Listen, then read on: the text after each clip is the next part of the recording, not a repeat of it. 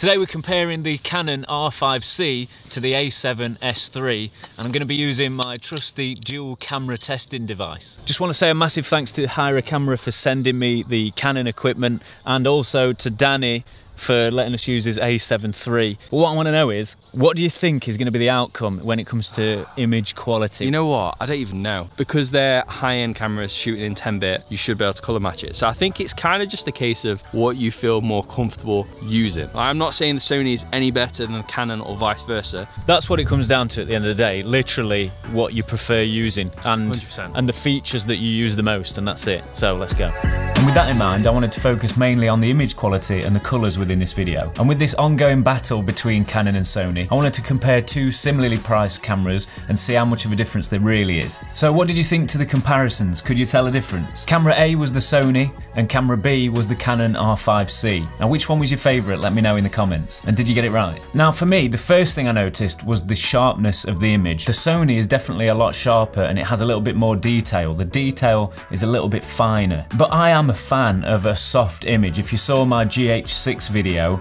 you know how much I liked that softness of that image. But it's nice to have the sharpness because you can always dial it back a little bit in post. And some of the shots, I felt like the Canon was a little bit mushy in some areas.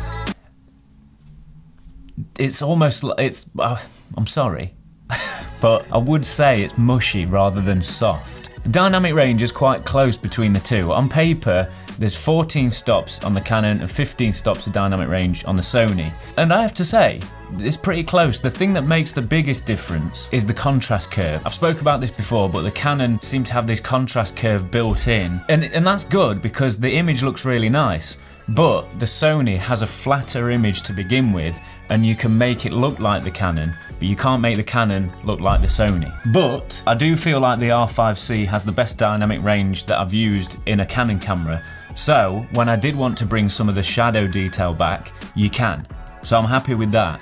So actually, it's not miles apart. The Sony is a little bit better in low light. I didn't do extensive tests, but what I have noticed with Sonys before in low light is the colour shifts that happen. Yes, things are clearer and you can see better in the dark with the Sony camera, but the colours aren't natural. It doesn't represent the real life colours very well. So that's up to you. What is more important? Like if you're vlogging, for example, then you're gonna get a clean image. You're gonna be able to see better in low lit situations. But if colour accuracy is more important, then Canon's the way to go. Speaking of colours, the colours coming from the Canon camera is so much nicer, in my opinion. That's just my personal opinion. I was actually surprised how close I managed to colour match them. And it did take a while, but I think I got quite close. I've used Canons for a long time, and I've used Sony for a while as well, and I've always had the same thought, which is you can do anything to the colours in Canon within reason, and it will look great. Like any look that I've ever used,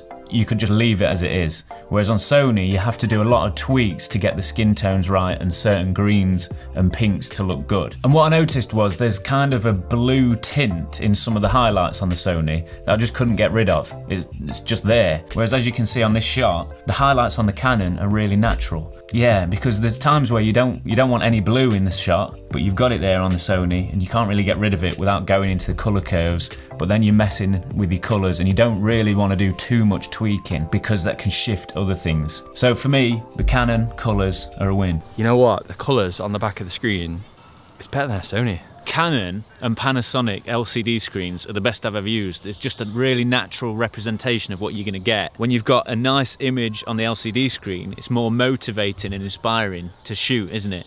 It makes you want to pick up the camera and go out and film more. 100%. On the Sony, I feel like it's very contrasty, and I don't like it. The colours aren't right. It doesn't give you much confidence in what you're filming. So it's like, but then when you get it into the editing software, the Sony looks great. It'd be good if they updated their LCD screen and made the colours look a bit nicer. Ignore the exposure right now. I'm just testing the image stabilisation on these two cameras. Holding them the same, just walking normally. And obviously I'm holding them both at the same time. So it's gonna be tricky. It might be quite wobbly. Whoa, and my arm is going numb. They're pretty much same when it comes to stabilisation. The Sony probably has a little bit of an edge, but they both look quite natural. Apparently the Canon doesn't have IBIS, and I don't feel like I was missing it. However, when I put the 50mm lens on, it doesn't have lens stabilisation, and you probably noticed that some of the shots on the 50mm were a bit wobbly. But it's good that it doesn't have that warping in the edges anymore when you've got a wide-angle lens on. Did you hear that? Danny boy said he's been a Sony shooter and today things might change. Canon's good. There's nothing wrong with it. I'm not going to be that guy. Right, what you're saying is you've got an open mind. I have got an open mind. Hang on a minute, you look taller than me. I need to stand It's because I am taller. Look at that dip. Obviously I've used Sony for so long, but the only reason I've used Sony is because I started on Sony. It's what I felt comfortable with. But I have nothing against Canon. I think Canon has a better colour straight out of camera than what Sony does. I think you're right. The main point there being what you start on is what you get used to and what you kind of carry on with. So when it comes to the size, they're obviously both hybrid cameras, but the Canon is a lot bigger, as you can see, because of that built-in fan. And also the lenses, the RF lenses have always been a bit bigger and a bit heavier. Now, when it comes to photography, you might want a bit of a lighter, smaller setup, but video, personally, I prefer a little bit more bulk to it because there's more to hold on to. It helps with stabilization. You can always fit a cage to it and use it that way. If I'm doing anything like handheld, I'll always have a cage so you can balance things properly and get better stabilization. So I actually don't mind the size of the Canon, but it might be a problem if you want to vlog with this sort of camera. It can get quite heavy, so maybe the Sony might win on that category. I don't know, I just don't see why the Sony doesn't need a fan and the Canon does. Why can't they make that happen? Obviously being very careful with Danny's Sony. It's the better one, so we can't say that. If you're not careful, it might break. So.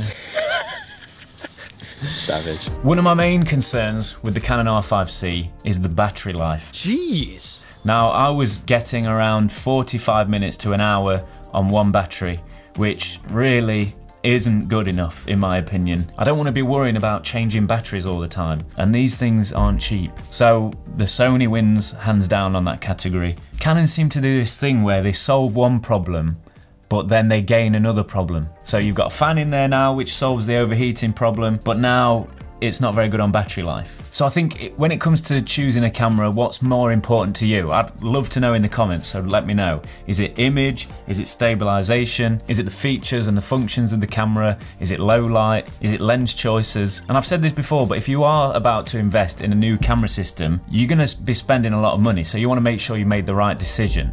That's why I try and do these videos, so that I can help you see a little bit more clearly the differences between the cameras. But you're never gonna really know until you test them yourself and have a little bit of time. And what's really helped me is hiring equipment before buying it. That's why Hire a Camera are great for this. If you are in the UK, definitely check out the link below. They're a great company, excellent customer service. I've said it before, they're absolutely amazing. They've not sponsored this video, they've just lent me the Canon gear to help make this video. So thanks again. I've got loads of content on the Canon R5C coming, so make sure you subscribe to the channel and press the notification bell. But I've also got plenty of stuff on the Lumix S5 as well, and some more tutorial type stuff, so don't miss it. Let me know which one was your favourite, Canon, Sony. Thanks so much for watching, have a great week, and I'll see you in the next one.